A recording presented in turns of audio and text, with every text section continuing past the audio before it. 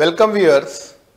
Our topic today is daily care routine, performing scheduled activities in the entire day with focus on afternoon. Please note that this is Module 2, Unit 2 of your prescribed syllabus. I am Professor Karunesh Saxena, Vice Chancellor, Sangam University, Bhilwara, Rajasthan. Our learning points for today are as follows. First, the theory learning outcomes. Here, we will discuss how to assist in various activities of daily living of an elderly person, such as eating, etc., but in the afternoon. Second is to explain the ways of assisting elders with their personal hygiene, such as manicure, pedicure, skin care, hair care, etc. Third and finally, assisting the elderly with prayer and promoting better sleep at the night time. There are certain practical learning outcomes also to demonstrate the appropriate ways of organizing the rooms of the house, including wardrobes for the elderly person, keeping them well organized. Next is to demonstrate dusting, sanitizing and cleaning up the living space, chairs, beds, etc., utensils, tools and appliances. So friends, let us begin with the first segment, which are activities of daily living from noon until night. So first we have to develop an understanding as to what are these activities. When we talk about activities of daily living from noon until night, one of the most important activity during the afternoon time is the lunch preparation and eating. So, as an elderly caregiver, you should be providing assistance in a preparation of nutritious lunch according to dietary needs and preferences. Sometimes help them with feeding if necessary. Post-lunch siesta are very important. So next is rest and relaxation. Activities that promote relaxation such as reading, listening to music, enjoying a hobby, ensuring comfortable resting area. Please ensure that immediately after taking lunch, they should not lie down. They should not go to bed for afternoon nap. Next is social engagement or activities. Arranging social activities or engaging in hobbies to prevent isolation like outings, visits from friends or family. Next is mobility and exercise. Light physical activity or mobility exercises to maintain flexibility and strength in the body, short walks or engage in seated exercises that can also be possible because nowadays chair yoga is quite possible. So friends, next is medication management. Prescribed medications scheduled for the afternoon or evening. Medications with food or water as necessary as prescribed by the physician. So these are some of the activities of daily living from noon until night. Proceeding further, during the early evening time, the elderly people may have need for eating light snacks. So snacks and hydration is another activity. Healthy snacks and also to encourage adequate hydration throughout the afternoon to maintain energy levels. These elderly people may forget to drink water, but you have to ensure that they are regularly supplied with drinking water so that they remain hydrated throughout the day. Next is personal care and hygiene. Toileting needs or personal hygiene required by them has to be taken care of. Helping them with changing clothes or freshening them up if necessary, that can also be part of your job responsibility. Then comes dinner preparation and helping them in eating. So assisting in preparing evening meal, that is dinner, considering the dietary needs and preferences. Also provide assistance with eating if and when required. Next is evening routine. Assisting them with any bedtime preparations such as changing into night wear or preparing for sleep. The sleep area should also be comfortable and conducive to rest. Next is review of day and care plan. Reflect on the day's activity, interactions and any concerns to communicate with others. So review the care plan for the next day to ensure a smooth transition.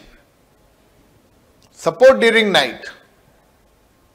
Assisting in toileting or regular check during night time as per the prescribed medical conditions.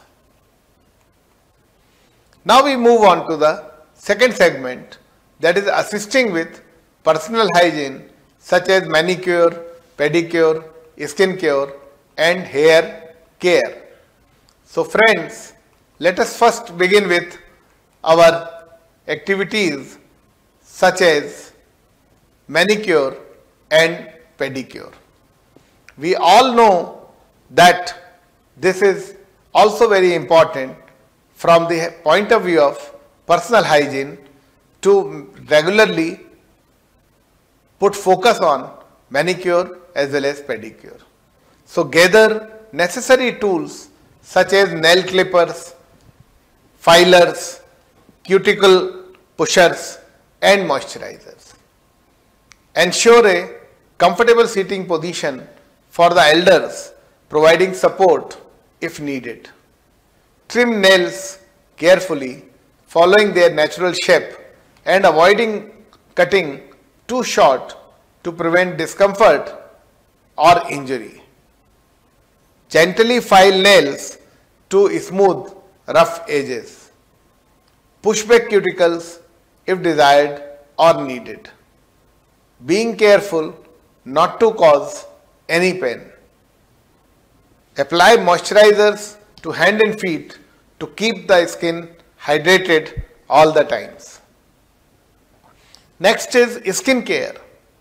Use mild fragrance-free cleansers suitable for their skin type, assisting them with washing their face, ensuring gentle motions and patting the skin dry.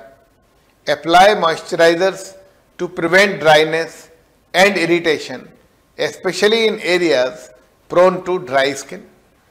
Use sunscreen when going outdoors to protect their skin from harmful ultraviolet rays. Next is hair care. Use gentle, mild shampoos and conditioners suitable for their hair type, assisting them with washing their hair, ensuring to rise. So as an elderly caregiver, you should assist them with washing their hair, ensuring to rinse thoroughly to avoid any residue. Please take precaution that the shampoo does not affect their eyes. Use a soft towel to pat their hair dry gently and avoid vigorous rubbing of their hairs because they are fragile. Assisting them with combing or brushing hair using white toothed combs or soft brushes to prevent tangles and any kind of discomfort to the elderly people. Moving further, now we talk about different aspects when assisting elders with personal hygiene. Following points are very important. These 4 points are: number 1, communication. Always communicate with them throughout the process, asking them if they are comfortable or if they need any kind of adjustments. Secondly, privacy and dignity. Respect their privacy by maintaining discretion and ensure a private setting for them. Third point to be taken care of is comfort. Prioritize their comfort throughout the process, adjusting positions or methods as needed. Regularly ask them that are they comfortable or not. And finally, the patience, because you know that these elderly people may take longer time to perform activities. So take your time, especially if they have mobility issues or they require any extra care. Now we come to the third and final segment, assisting them with prayer and promoting better sleep. So at the night time, when they are getting ready for sleeping, then first you assist them with the prayer. Respect their beliefs. You should understand what kind of religious practices they follow. Understand their religious or spiritual beliefs. Support their routines according to their preferences. Don't impose your personal wishes. Provide support to them. Help them find a quiet and comfortable space for prayer. Offer physical support if needed. Assisting them with different kinds of preparations, such as arranging prayer rugs, religious texts, or any other necessary items which may be required for prayer. Respect privacy. Ensure privacy and create a conducive atmosphere for prayer without interruptions. Finally, encourage consistency. Assist in establishing a regular private routine if desired, with the necessary support to follow through.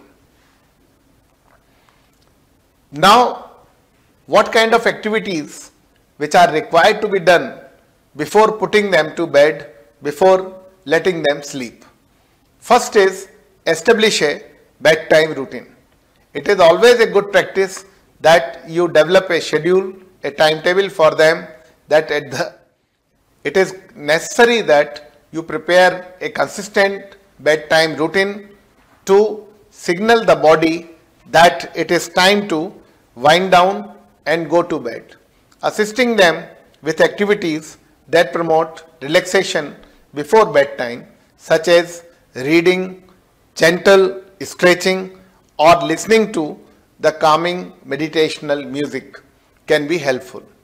Creating a comfortable sleep environment, ensuring that the sleep area is comfortable, quiet, and conducive to sleep. Adjust lighting, temperature, etc. to suit their requirements. Encourage regular sleep patterns. Help them maintain regular sleep and wake times to regulate their body's internal clock, and it is always good for their health. Next is to limit stimulants and heavy meals before bed. Encourage them to avoid caffeine, heavy meals, and other stimulating activities close to bedtime because it can interfere with their sleep. Monitor and address sleep-related issues. Be attentive to any sleep problems or discomfort they might experience and address them accordingly. This might involve consulting with their healthcare professionals. Encourage daytime activity. Promote moderate physical activity during daytime so that they can get better sleep at night. Providing emotional support. Sometimes we can provide emotional support so that they can get good sleep without any disturbance or anxiety. Finally, consultant healthcare providers if the sleep problems persist. Encourage them to seek help from healthcare professionals and so that they can have proper guidance from them for getting better sleep. Dear friends, in this particular program, we have been talking about what kind of assistance you can provide to the elderly people in their activities of daily living from noon until night. We have discussed various activities which they require to perform in the afternoon period. Then in the second segment, we talked about how we can assist them with personal hygiene such as manicure, pedicure, skin care, hair care, etc. In the finally, the third segment, we have understood how we can assist the elderly people with prayer and promoting better sleep. So various kind of precautions and steps that you can take so that they can have good, uninterrupted and better quality sleep. Thank you.